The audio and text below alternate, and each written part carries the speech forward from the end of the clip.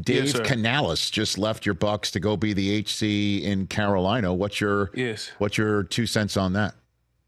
I think he came to Tampa, and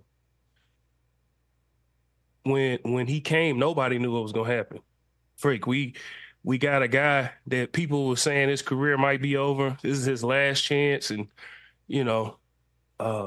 Baker came in and he said, "I've been injured, but I'm healthy now, and I'm gonna show everybody what I can do."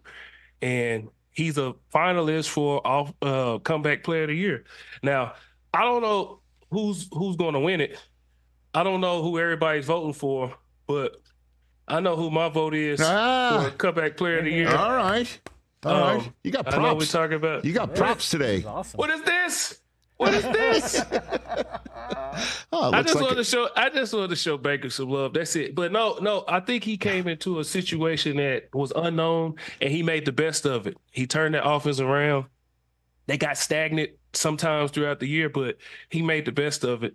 And I think it's the right hire. He earned it, and I'm excited to see what happens. Not versus the Bucs, but I think that's a great hire. So you think you saw a guy who could be an HC right away?